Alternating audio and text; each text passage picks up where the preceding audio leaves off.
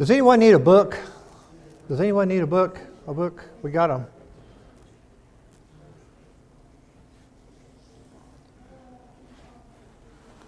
We've still got a few folks coming in.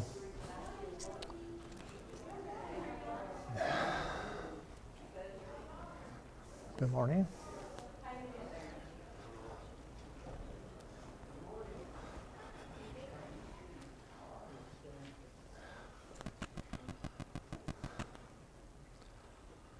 Good morning. We've still got a few folks coming in.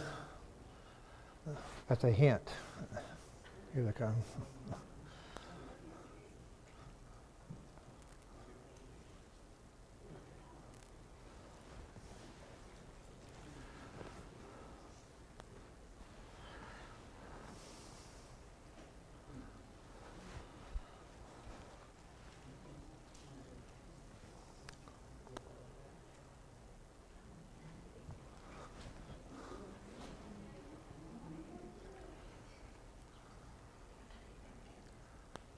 With the high price of fuel, people are driving slower, and it takes them longer to get here. So I anticipate more tardiness for some people. Good morning, Bobby. Good morning.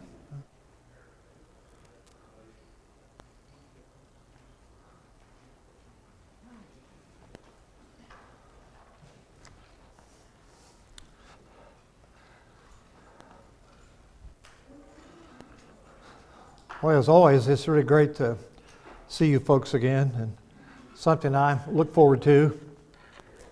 And Charles and I kind of swap back and forth.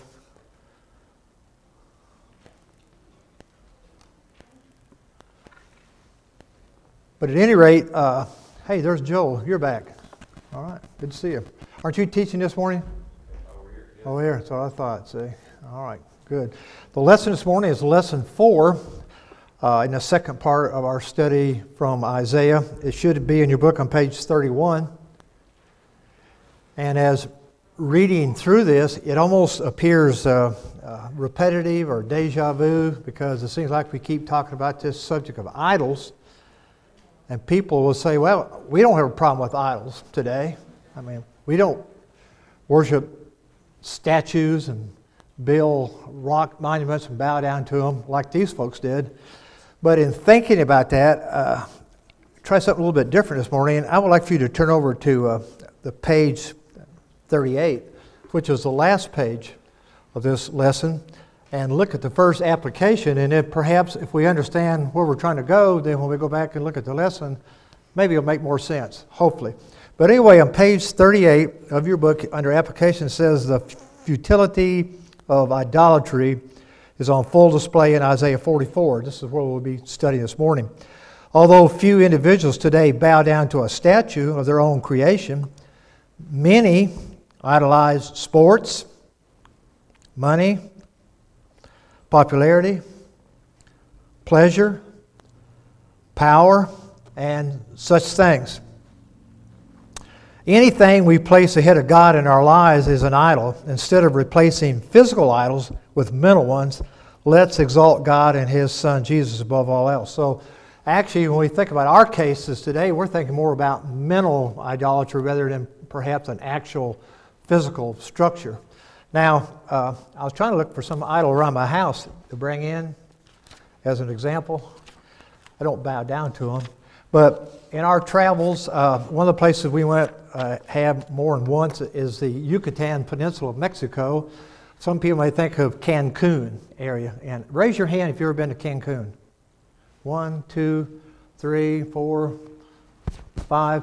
Okay, so at any rate, when you go there, one of the popular trips that they try to get you to take is a day trip over to a place called Chichen Itza, which is a big temple structure that was built, I don't know, sometime between, I guess, 400 and 600 AD, not really sure, when the Mayan culture was the predominant culture of that area, going all the way from Central America all the way up to Mexico. So you had the Mayan culture there that was very large, and now it's overgrown with jungle, and they're still discovering areas that are covered with jungle of these cities that existed in the Yucatan Peninsula. Well, they had all these stone figures that represented their gods or things that they prayed to, and they'd build these tall pyramid-like temples, and the priests would go up there and they would offer human sacrifices, and they would do all kind of terrible things to appease their God through this system of idolatry, not knowing anything about Jesus Christ and the Lord at that time. What God is going to do with those people, I'm glad God will take care of that. I'm not worried about it. I'm worried about us and me right today, where you and I are going to end up going. So with this idolatry, they sell a lot of little souvenirs made out of different kind of stone or emblematic of these different gods, like Quetzalcoatl and others, all kinds. You know, I can't think of all of them now. But at any rate, when we think about those type of idols, it's perhaps the type of idols we're talking about in today's lesson in Isaiah 44, beginning with verse 6. If you don't have a book, we have plenty of books. But our lesson today, under your introduction there, the title of the lesson is Idols Are Worthless. And we'll go into a little bit more later, but when we think about when something is worthless in our mind, how would you define worthless? Well, you can say, well, that's simple, but how would you define worthless? Don't look at me. I mean, I'm not talking about husbands and that sort of thing. But how would you define something that's worthless? No value. Okay. Okay, I got that one down there. No value. Anything else? Huh? Useless. Yes, that's another one. Useless. No benefit. Excellent point, and we'll get to that. No benefit. And so I wrote down just a few one words here to define it. Useless. No profit, no value. And so these are the type of things that we think about when we think about something that is worthless. Even though these peoples thought, they tend to think in a moment.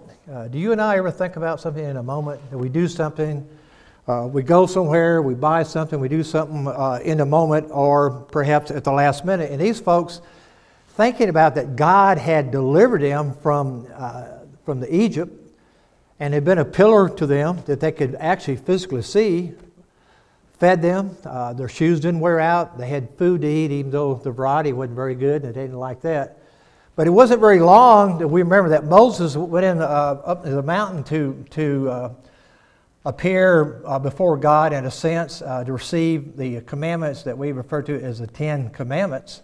And amazing, it says in your lesson here that you'll notice that in the 10 Commandments, it warns that you shall have no other gods before me. And that's, of course, from Exodus chapter 20, where you read the 10 Commandments.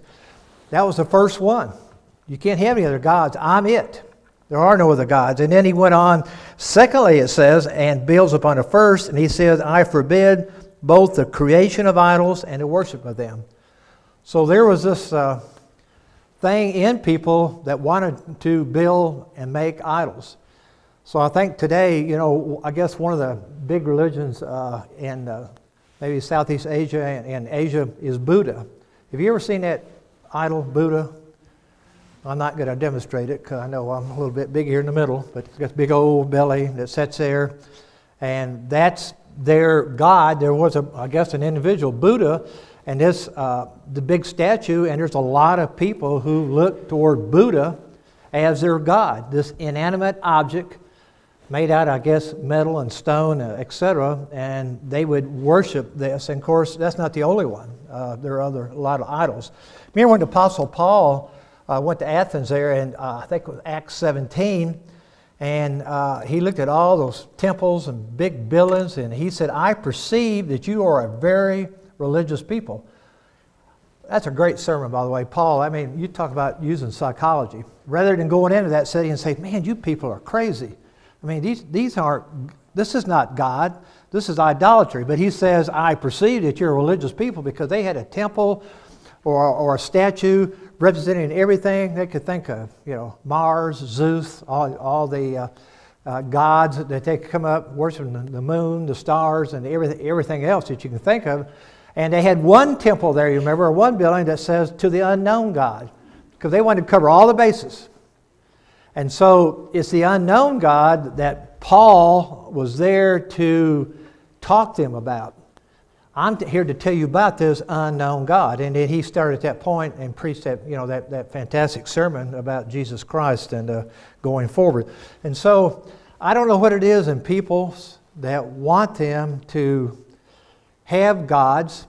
Then I think about it, we condemn those people for bowing down to something made out of wood or stone or metal or a combination of it and say, well, that's just stupid. But yet you and I, we have gods. I don't like to admit it, but all of us have this, is it propensity?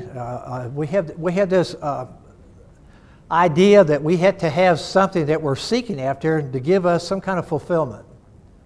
If I have this thing, if I obtain this thing, where it's social standing, financial standing, academic standing, then I will be fulfilled, I will be a complete person, and I'll be happy as a result. So maybe a lot of it is just the pursuit of happiness. And we tend to look for that in all the wrong places when it's right before us. Right before us. The Scripture, believe it or not, has all the answers for happiness and fulfillment. It has the answer to hope and the hope that lies within us. I mean, think about a world without the existence of God or His Son Jesus and what He did for us. What kind of hope would you and I have today? Well, we could hope to live well, live in a nice place, nice area, have plenty of food, plenty of clothes, plenty of money, plenty of everything else we can think of. And we hope to get all we can of that before we pass away, and somehow we will be fulfilled. And so we think about some of these fabulously wealthy people. Are they really happy? I don't know. By the way they live, you have to think, not really. A lot of them spend their time to make you and I miserable, or society, to influence society to make other people, miserable, and they get pleasure out of that. But at any rate, thinking about idolatry, this is what we're really talking about in Isaiah 44. And I know we have talked about idolatry. Matter of fact, the last time I think I was up here, we were talking about idolatry. And I said, man, this is deja vu. We've already talked about idolatry. But Isaiah is full of it. I mean, it's just over and over. It is a major problem. And to think about, these folks were God's chosen people, His chosen nation. If there's a reason really to give up on somebody, if we read the history of the people here in Israel and Judah, it would be them. We think, oh, man, I'm just ready to give up on them people. But thankfully, God made a promise to Abraham, and He was going to fulfill that promise. He said, all people would be blessed through you, Abraham. But He also says, this land where you are, I'm going to give it to all your descendants. And sure enough, when we think about the northern, southern kingdom, Israel, Judah, they occupied this land. I bring it up because I saw a thing on some kind of YouTube thing saying that there's going to be a big, big battle in Palestine, Israel. There's going to be a huge physical battle. And it's coming. It's going to be an apocalypse type thing. And there's people who still push and preach, and it's even tied into politics for some powerful people that someday there's going to be this big battle in Palestine, Israel, and that will be the beginning of the 1,000-year reign of Christ on earth. And there's people, they're putting stuff on there. Here's the signs of the end of times. Here's things that are occurring that's telling us that we're getting close to the end. And there are a lot of people buying into that. You can think of that because what's going on in the world with the wars and the economics and all that stuff, that we're getting close to the end. Let me tell you, folks, if you are a student of history, it's been bad, really bad in the past. Go back to the first century. Go back to the Roman Empire. Go back to the Greeks, the Persians, the Babylonians that we can talk about. All these things appear to be apocalyptic or coming to the end of time. That's a lot of preaching, and you're thinking, well, that's not our lesson today. But in thinking about what do we really need to talk about this morning, these are some of the thoughts that I have. Any comments up to this point here on page 31, talking about what happened here? You remember in Exodus 32 that the people asked Aaron to make them a god, small g, and he did. I don't know why Aaron did that. That was really a dumb move on his part, but I think he caved in. Moses had been gone, and they were thinking, Moses, he's not coming back. He is gone. What are we going to do? well, we better make us some idols to bail us out of the situation because we're out here in no man's land and we need a God. And I know all of us seem to be very visual, right? I mean, seeing is something that we see something, we like something, or we don't like it, or whatever. But people somehow want something they can see, touch, and feel. Even though we've already mentioned it's worthless. I mean, it can't do anything. And we'll read here in a few moments in the Scripture about what happens when people make these idols. Comments? Aaron didn't like to own up to doing that because he said he just threw the gold in the fire and the cat came out. Yeah, he said, I didn't, it's just bingo, right? I mean, I didn't have anything to do with it. I just tossed all these, all your jewelry and earrings and bracelets. Huh? But that's what they wanted. He said, I'll give them what they want, but I tell you what, it cost a lot of tragedy, a lot of death, and any time we disobey God, that's a result. I'm glad that God doesn't destroy us in a moment like He did often back then. I don't think I'd be here. Yes, ma'am.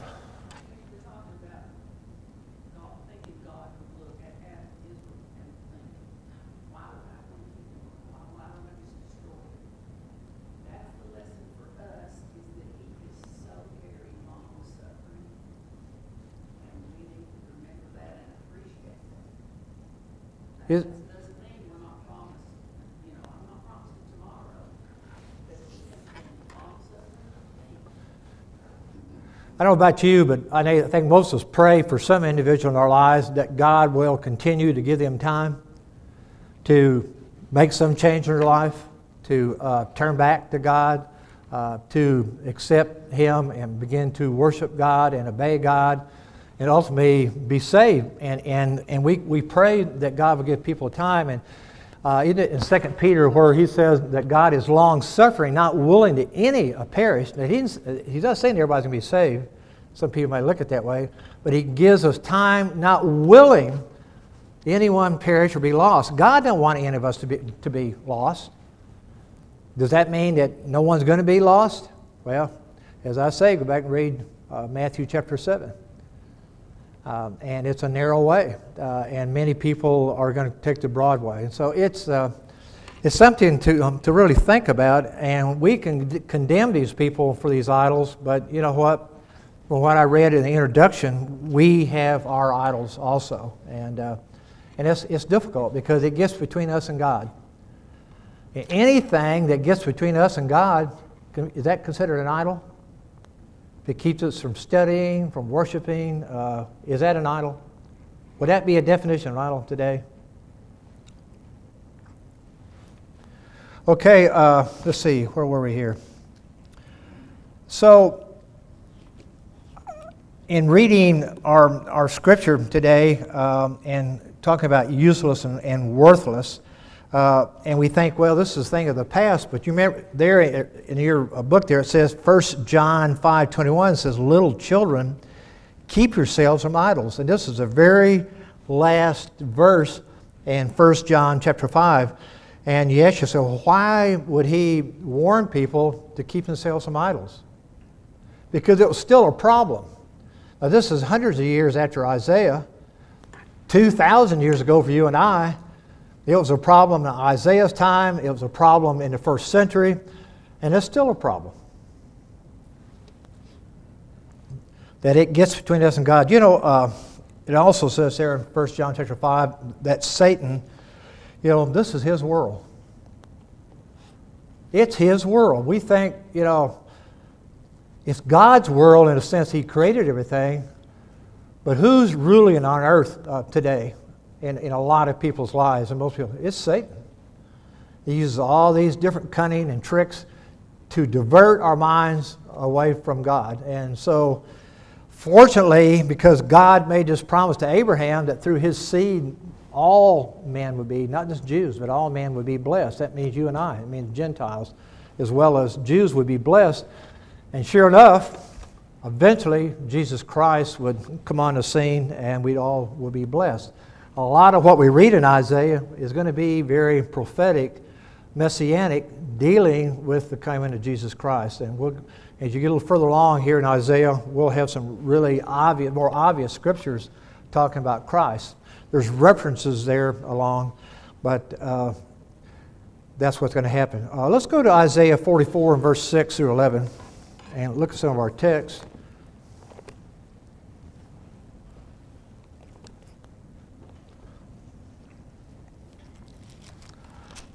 Isaiah 44, beginning with verse 6. Thus says the Lord, the King of Israel, and his Redeemer, capital R, and the Lord of hosts, I am the first and I am the last. You remember any place in the New Testament where you read that statement? I'm the first and the last. Or you can say, I am the Alpha and the Omega.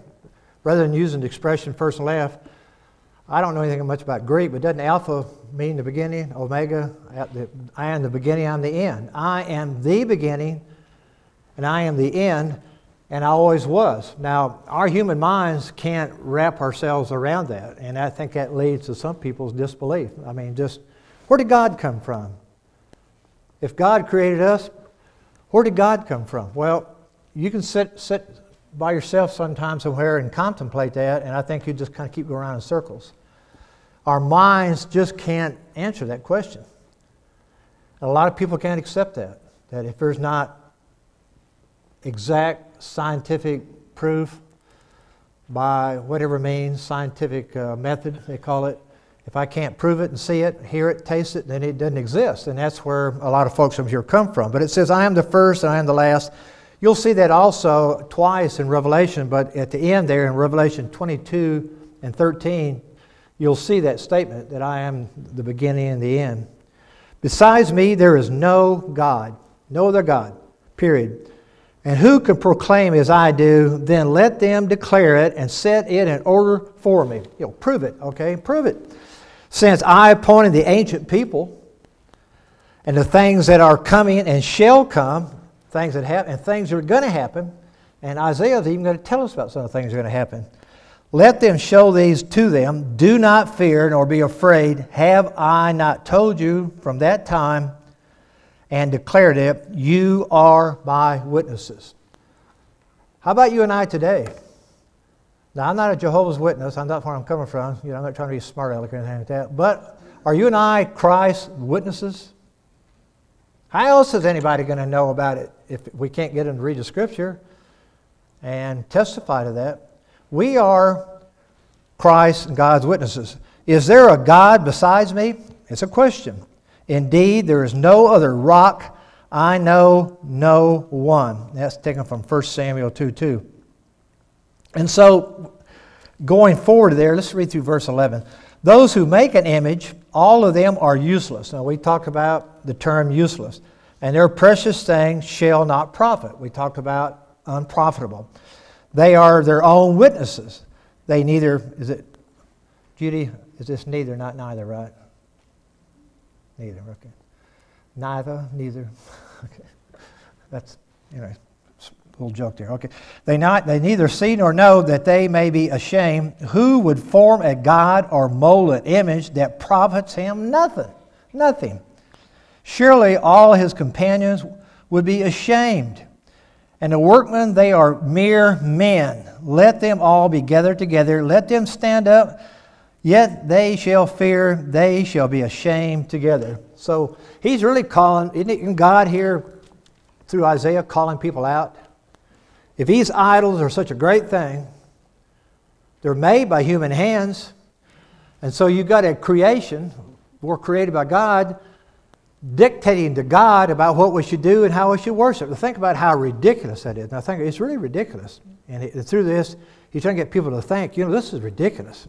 That you think you can go out and make something, an idol, and pray to that thing, and it's going to guide you and answer, take care of your problems, when it's the creation telling the Creator what to do. It is ridiculous. I mean, when you think about logic, just logical thinking, it's ridiculous. But yet we do it. And how about you and I? Is it ridiculous to think that by acquiring things here on the planet, and I know we all have our goodies and our things we like to collect and like, but if it comes between us and God, it's an idol.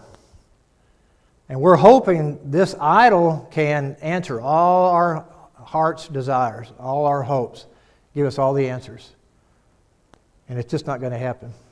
How about comments on that section of verses right there?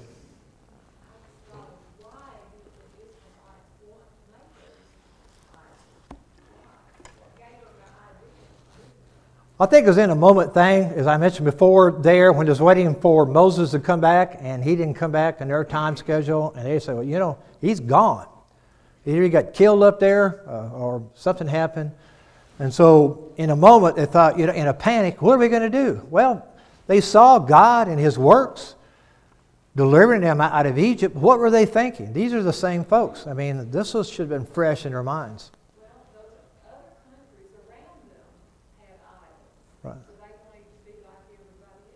Right? And Israel wanted to be like the people that they were conquered. And it influenced them tremendously because had they done what God told them and utterly drive those people out, but they didn't drive everybody out. There were still nations around them that they didn't destroy or totally drive out. What did they end up doing? God told them, don't marry them. What did they end up doing? They ended up marrying these folks and mingling with them and being part of their world. And it influences us. And you and I today, we have the same dangers. If you were able to attend, you know, the lecture at the sermon at Northampton last Tuesday, you know, either we're going to influence the world or the world is going to influence us. You were there, weren't you? And you can't, I mean, there's things we cannot change, but we can't allow those things to change us, you know, and that's difficult, isn't it?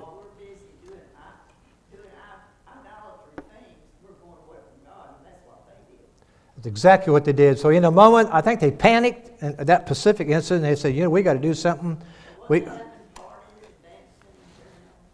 Yeah, there's all kind of carrying. I like that. Carrying on. We won't go into detail about carrying on, but there's a lot of stuff going on, you know. A lot of, well, won't go there, but there's a lot of things going on that were evil that took over, you know. And so, I don't know. It's Judy, I can't answer that question. Because these pagan nations around them, when they went in to take the promised land as part of the promise to Abraham, by the way, the land promise has been fulfilled. One of the things you read on Facebook is, well, the land promise will be fulfilled when we can go to Israel and have a big war and take it over and Christ will return and reign here. Baloney. Because if you studied Joshua, it had been completed. And they inherited that land, and it's laid out specifically what parts of Palestine that the different tribes took over. So that was fulfilled. But yet there's people out there saying the land promise has not been fulfilled. They just need to read the Bible. I just think that they want to be like people around them. And that's us today. Yeah. Yeah. I think I finally see your point. Yeah, I'm pretty slow, I know. Slow thinking about this stuff. Thank you, Judy. I think you're right. Gary, answer it. The lesson here for us is, you know, when we make spur of the moment decisions and we fall to peer pressure and we do the things like that, then when we have time to think about it and consider what we're doing, a lot of times we regret what we do. We did not do the right thing. Yeah, and thank God we're allowed to repent and change while we have life and breath, and because you know, you always go back to 1 John chapter 1, verses 7 and 9 that we put up there at the end of our sermon, is we're going to continue to sin, but if we're in Christ and we have this repentant attitude and we're battling these things, then God's going to be with us. Robert. I agree with you. It didn't make common sense that they would make an idol out of material to worship it. Right. So I always thought it represented more than that. Yeah. Yeah. Or crucifix. Right. Or even the cross. Right. So I think it probably meant something beyond that piece of material. Yeah. They were looking for some spiritual fulfillment. It seemed like that all mankind has this thing within us that wants us to worship something. I mean, you didn't have to be a Jew or Israelite to have this desire. It seemed like they always looked up and worshiped something to look beyond, is what you're saying, beyond that physical thing. Well, sure, there was a statue there that they worshiped, perhaps, some kind of idol, but their thinking went beyond offering some kind of relief from drought or from crops or war or infertility, whatever they were worshiping about. They were looking for something beyond themselves. And Robert, I'm glad you brought that up, because all of us hopefully are looking for something beyond ourselves. That no man's an island. We can't live within ourselves. All of us have to have some type of fulfillment, going forward. You have something to say? I see it. No? Okay. All right. Very good. This is a participatory class, not a lecture. Okay, very good. Okay, so we went on here. Let's see, where were we? Okay, I already talked about that. Let's look at verses 12 through 17 of chapter 44. This next section. Verses 12 through 17 of Isaiah 44. The blacksmith with the tongs works one in the coals, fashions it with hammers, and works it with the strength of his arms. Even so he is hungry, and his strength fails. After all, this is the Creator creating these things. Why should he ever get thirsty or tired? He drinks no water and is faint. Verse 13, the craftsman stretches out his rule. He marks out one with chalk. They used chalk back then. That's pretty interesting, isn't it? He fashions it with a plane. You're doing woodwork or a shop.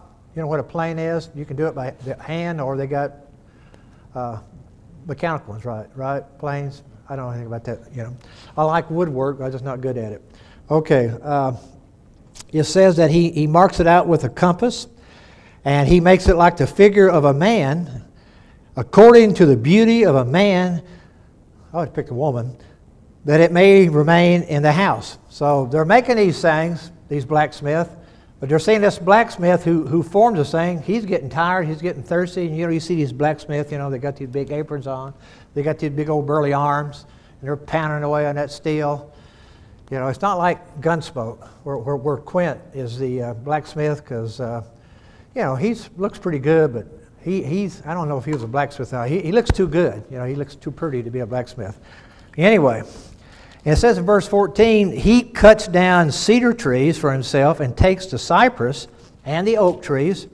He secures it for himself among the trees of the forest, and he plants a pine, and the rain nourishes it.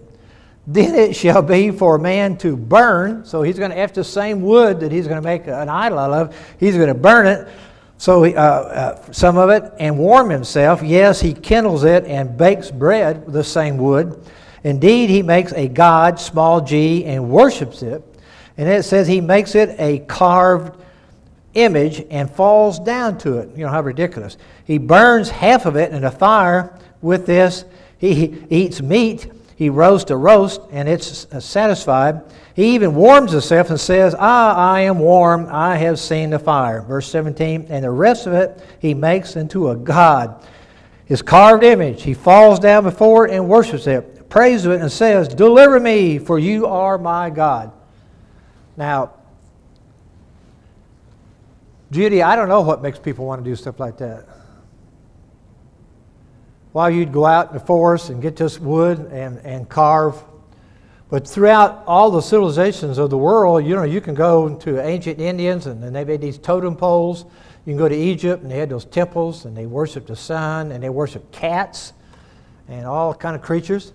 And so it's something within mankind that wants us to worship something. I think, Gary, because it's something they can see and touch. Yeah. Your faith to believe in something that you can't see. Yeah. Yeah, Amanda says it's something they can see, right? Our senses, they can touch it. I guess if it's made out of nice smelling wood, they can smell it. This is something, it's visual. It stimulates our senses. And so that's impressive. Where Amanda says to believe in God and Jesus Christ and His holy word, it takes faith. Are we saved through faith?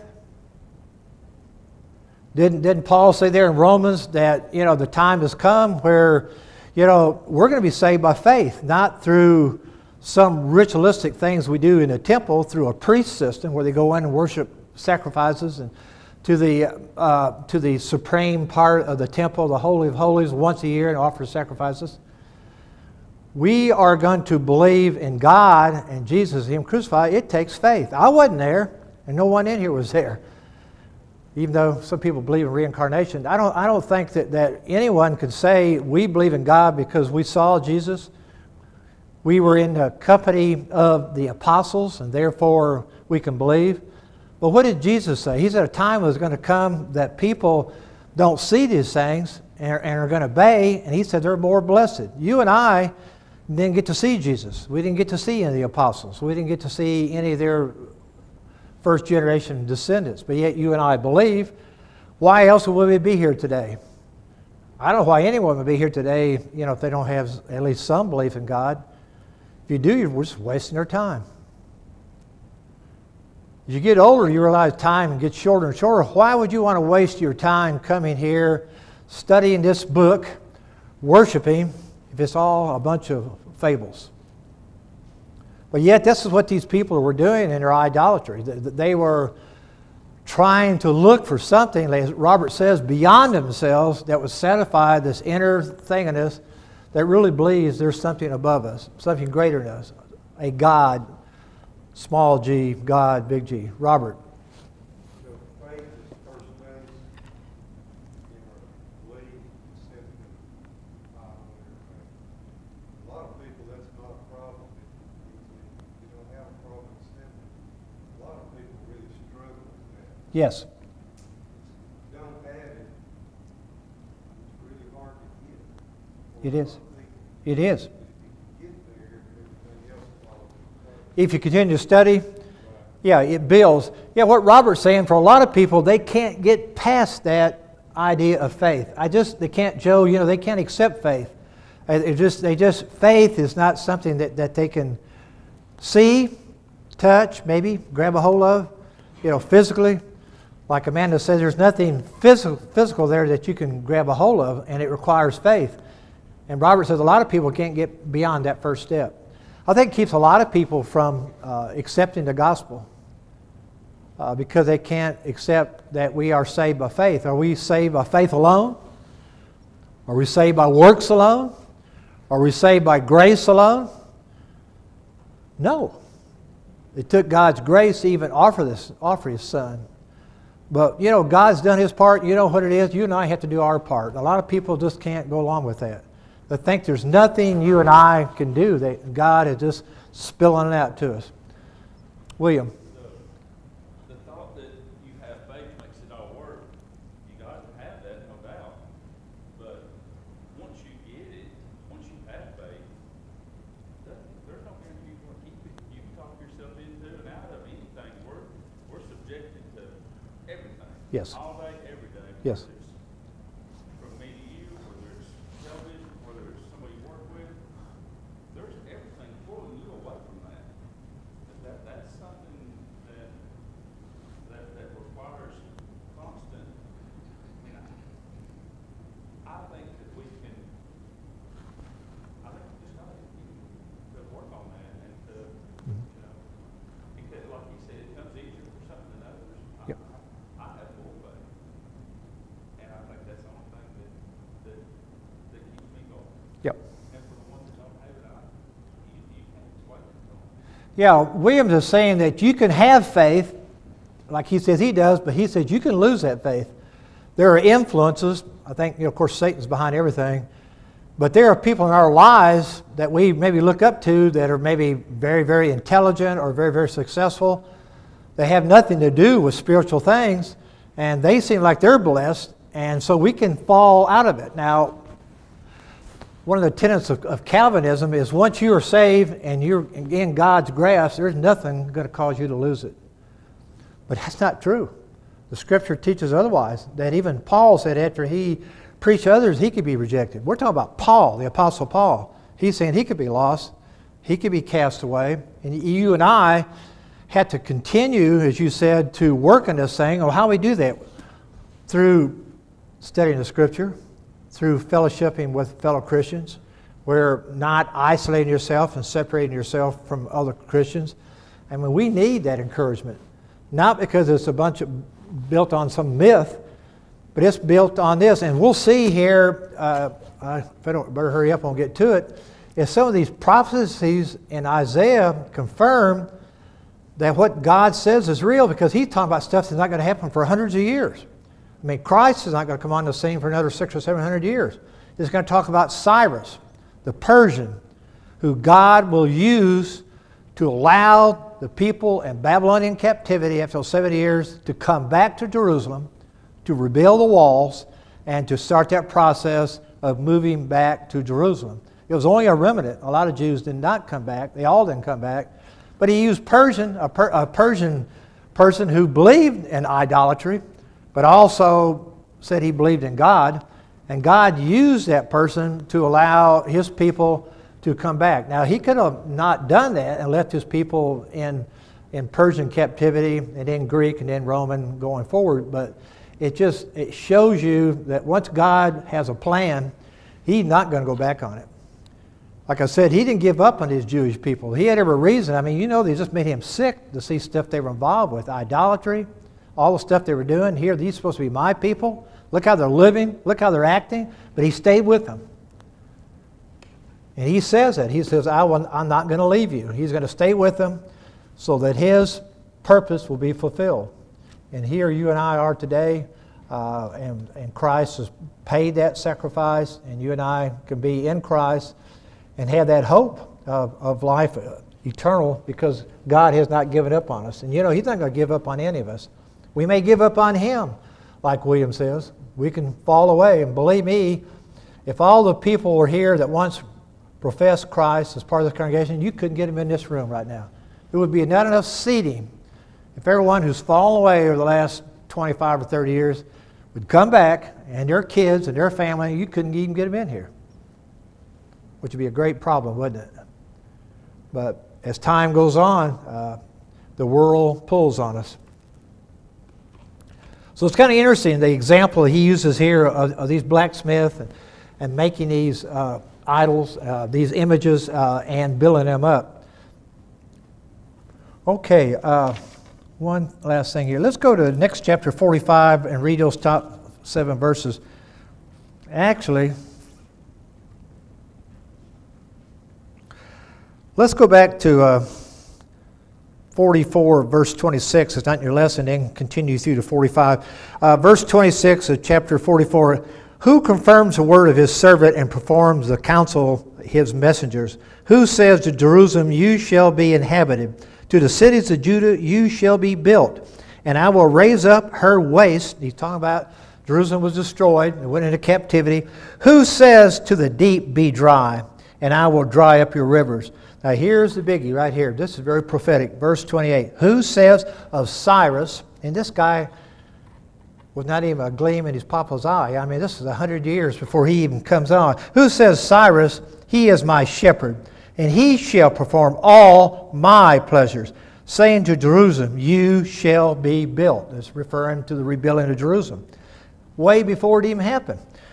And to the temple your foundation shall be laid. Now, chapter 45, verse 1. Thus says the Lord to his anointed, to Cyrus, whose right hand I have held. He's not a Jew. He is a Persian. To subdue nations before him and loose the armor of kings, to open before him the double doors, so that the gates will not be shut. I will go before you and make the crooked places straight. I will break in pieces the gates of bronze and cut the bars of iron. I will give you the treasures of darkness and hidden secrets of secret places, that you may know that I, the Lord, who called you by your name, am the God of Israel. So he's talking about an individual. He actually names this individual, Cyrus. And guess what? 100 years later, we had the Syrians that took over the northern kingdom. We have the Babylonians under Nebuchadnezzar. You can read about it in Daniel. And now we have this great Persian Empire, which became the greatest empire of that time, to eventually fall to Alexander the Great, the Greek. And then the Greeks would finally be taken into the Roman Empire. So you read about all this in Daniel. I know this is repetitive, but you'll read all this in Daniel. So people hadn't even heard of this Cyrus. He put him on the scene. I mean, he was not even heard of, but yet it's going to come true 100 years from now. Now, if they don't build up your faith, folks, why do we study history? There's a good reason right there. That should help our faith. That an individual is named by name. He's not even a Jew. He's a Persian that will help the people in captivity go back to Jerusalem, rebuild the walls of the temple and the city. I hope these things will help our faith, build up our faith. But you know what? If we don't continue in them and continue to study and worship, we can fall away. And a lot of people, unfortunately, fall into that trap, once saved, always saved. And the Scripture just don't teach that. I wish it did. I'd like to believe that. But it's just not the case, is it? Thank you very, very much. I hope this hadn't been a big, confusing mess, but appreciate your comments. Well, it seemed that they didn't have quite the knowledge or accept the knowledge that God was showing them. But, we have that knowledge. Where Peter preached the first about the sermon, convinced those people that they had about the Son of God. And then Peter said to them, repent and be baptized, every one in the name of Jesus Christ, for the remission of your sins. You shall receive the gift of the Holy Spirit. And then he goes on in verse 4, he says, and many other words that he testified in joy, saying, save yourself from this untoward generation. Right. See, what we need to realize, God has done his part Yep. throughout the whole century. Right. We have to do our part. Yes. And when God has made it possible for us to have salvation, but we have to accept it. Reach out and grab it, don't we? Thank you, Bob. Any other comments? Thank you very much, folks, for your participation.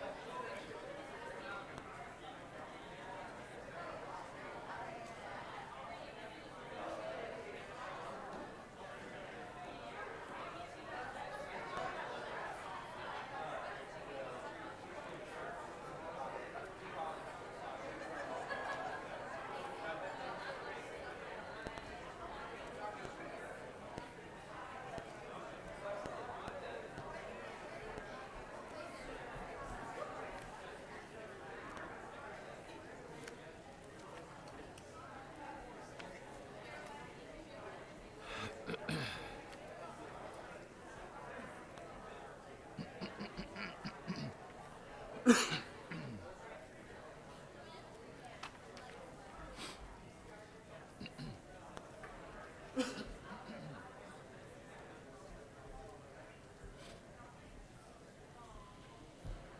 morning. I'd like to welcome everyone to our services this morning. It's good to see everyone that's come out today to be a part of our assembly. If you're visiting, we would like for you to know that you're an honored guest always here. We know that you have a lot of choices, and we are extremely glad that you have chosen to come and be with us and be here to worship. And to our people on live stream, we're extremely glad that you have tuned in and also willing to be a part of our worship service today, and we invite you to come and be in the audience with us at any time, opportunities and any times that you have. Our sick list this morning, we've got some good news and some bad news as usual. Our Vicki Newberry, she's awaiting results from her biopsy, and we pray for good results there. Ashlyn Cooper, the 5-year-old child whose family attends Signal Mountain, had pneumonia, and now she's home and doing much better. Dorothy Graves, his Faith's mother-in-law, had a trip to the ER with chest pains last past week, and she's now home and doing better. So we're always thankful for answered prayers. A couple of other updates. A cousin to the Holland family, Hope Danko's son Luke, is in the hospital. This is a 7-month-old son that's it's in pretty bad condition. He's had to have a feeding tube and some things put in, so we're saddened to announce that. Also, some updates from our sister Billy Harris on Tina Reynolds. She's home from the hospital. Thanks to everyone for prayers, and please continue to pray for her. Jennifer Heiss will be going for more testing next week. Please continue to pray for her and her family. Rory Heiss has COVID. She is the daughter of Jennifer.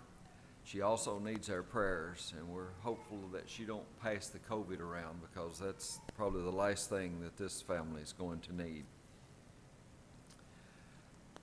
Also, some others on our prayer list. As usual, I ask that everybody continue to remember these folks in our daily prayers, but some that jump out is our brother Robert Smith. He's back today. He's recovering from his shoulder surgery. Also, our sister Debbie and her husband Steve Fugit, keep them in mind. Sister Nina Templeton's back with us today. We're thankful for that. Marvin and Ann Shipley, who's here today also. And another one that I often think about is Bill and Sylvia Greer, who's at home, and I'm sure they're online, but we need to keep all these folks in our prayers. Our sympathy goes out to the family of Lane Clements Hall, member of the Middle Valley Church, who passed away this past week.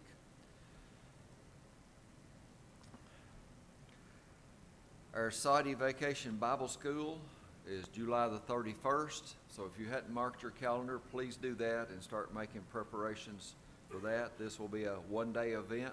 After our morning service, then the rest of the evening will be dedicated to our one-day vacation Bible school. We'll be going over the lives of Elijah and Elisha. We do have a new youth truth. There is a new youth truth on the youth bulletin board in the hallway, if you'd like to pick up one of those. Area events. The speaker at the last North Hamilton Church Tuesday evening series will be Kyle Butt, and that'll be this coming Tuesday at 7. Another thing I'd like to mention is for the ladies, Midge Harrison wants to make bed covers for the homeless that the city is putting into homes. She needs several ladies to help with this. She plans to use the tables in the fellowship room. So if you're interested, please call or text, get a hold of Midge some way, and let her know that you would like to be a part of that. Leading our service today, our brother Brian Sorello will be leading our singing. Opening prayer will be by Brother Joe Varner. Lord's Supper will be by Brother Carl Harrison. And our closing prayer will be by Brother Ricky Ritchie, if he would. I'd like to remind everyone that between the services, our afternoon service starts at 1:30 p.m. and between services, we always have a fellowship meal, and everybody's invited to attend and be part of that. If you wasn't able to bring anything, or if you're visiting, we always have plenty of food, and we would like for you to stay for that also and be a part of that. That's turned out to be a pretty popular event. I think most everybody's like me. Good food attracts me, and there's always good food there. Let's get started this morning with going to our Lord in prayer. Our Father who art in heaven, hallowed be your good and holy name. Father, this morning we are thankful for everyone who's made it a priority today to come and assemble and be a part of our worship service. Father, we do understand and realize that it is a privilege that we have to worship you, the only true and living God, and to study your divine word and fellowship with like Christian faith. Father, our hearts this morning are humbled, our heads are bowed, and Father, we are grateful for all the blessings that we have received during this past week. Father, we are especially thankful for all the spiritual blessings that we receive from the death and resurrection of our Lord and Savior, Jesus Christ. Father, we're thankful for Brother Joel and his ability to preach and teach, and we're thankful for all of our Bible teachers that we have in this congregation, and for everyone here who dedicate their lives to you. Father, we ask that you continue to bless each of us daily as you have in the past. Father, we pray that we can turn off all of our worldly thoughts and totally focus on our worship this day. Father, it is our prayer and our goal to stay active and committed to our heavenly goals. Father, this is our prayer through Jesus the Christ. Amen. If there's something that I may have missed, if you will give that to me, we'll get it announced in the afternoon meeting.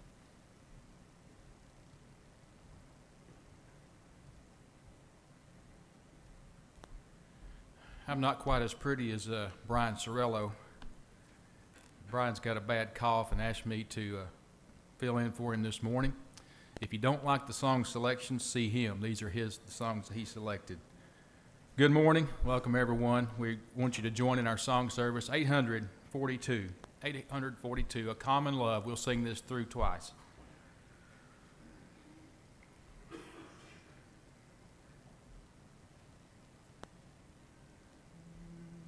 A common love for each other, a common gift to the Savior, a common bond, holding us to the Lord, a common strength when we're weary, a common hope for tomorrow, a common joy in the truth of God's word, a common love for each other, a common gift to the Savior, a common bond, holding us to the Lord, a common strength when we're weary, a common hope for tomorrow, a common joy in the truth of God's word. 622, number 622, Tell Me the Story of Jesus. We'll sing this song, prepare our hearts and minds for the Lord's Supper.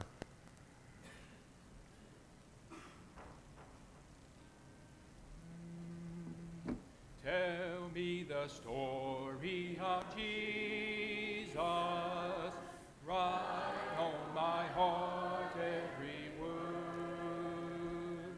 Tell me the story most precious, sweetest that ever was heard. Tell how the angels in chorus sang as they welcomed his birth. Glory to God in the highest, peace and good tidings on earth. Tell me the story of Jesus, write on my heart every word. Tell me the story most precious, sweetest that ever was heard. Tell of the cross where they nailed him, writhing in anguish and pain. Tell of the grave where they laid him. Tell how he liveth again. Love in that story so tender, clearer than ever I see. Stay, let me weep while you whisper, love paid the ransom for me. Tell me the story of Jesus, write on my heart every word. Tell me the story most precious, sweetest that ever was heard.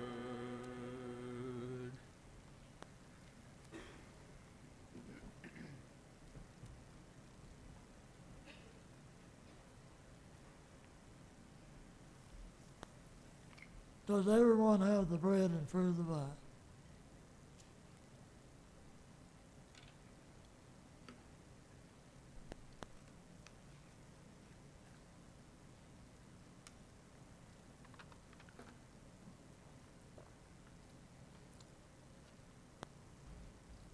It is said that there was a custom at the time of Jesus when the servant would set the plate for his master's meal.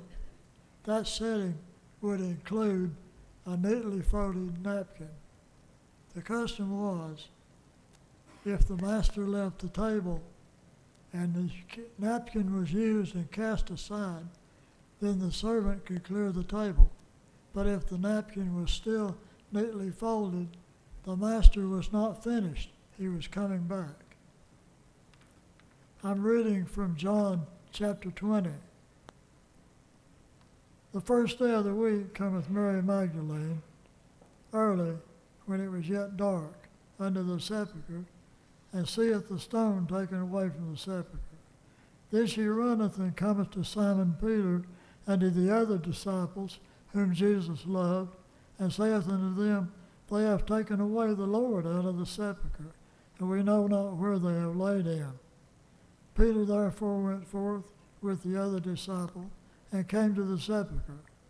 So they ran both together, and the other disciple did outrun Peter, and came first to the sepulchre. And he, stooping down and looking in, saw the linen clothes lying, yet when he did not go in. Then cometh Simon Peter following him, and went into the sepulchre, and seeth the linen clothes lie, and the napkin that was about his head, not lying with the linen clothes, but wrapped together in a place by itself. Then went in also that other disciple, and came first to the sepulchre, and he saw and believed. For as yet they knew not the scripture, that he must rise again from the dead. The Master came back. He came back to prove the resurrection and to establish so that his kingdom could be established. It could not have been established without that resurrection. The gates of hell did not prevail. Hallelujah. Let's pray. Heavenly Father, we're eternally thankful for your grace and mercy, that you looked down upon us and loved us so much that you would give your Son in our stead. We eat this bread in remembrance of his body.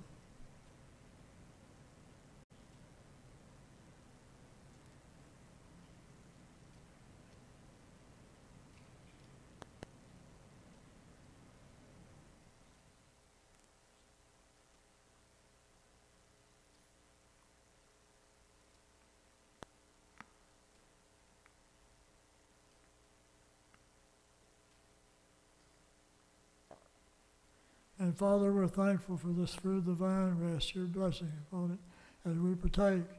We know that this is the memory of the blood that was shed to sanctify us and set us apart. And Father, we're so thankful that Jesus came and established the church, and we're also thankful that he's coming again to receive his own. In Jesus' name, amen.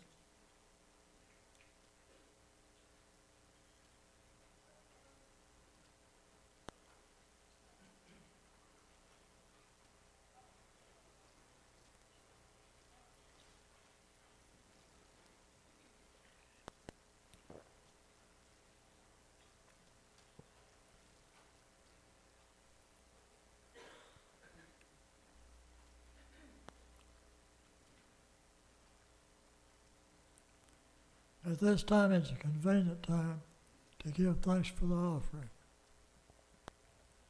Heavenly Father, we're thankful for the privilege of worshiping you today. Thankful for the privilege of returning a portion of our funds because we care for the church and we care for others. We thank you for all the blessings you bestowed upon us because you bless us more than we can say. Forgive us of our sins, Father, that we may be justified and may be worthy to call you our Father. In Jesus' name we pray. Amen.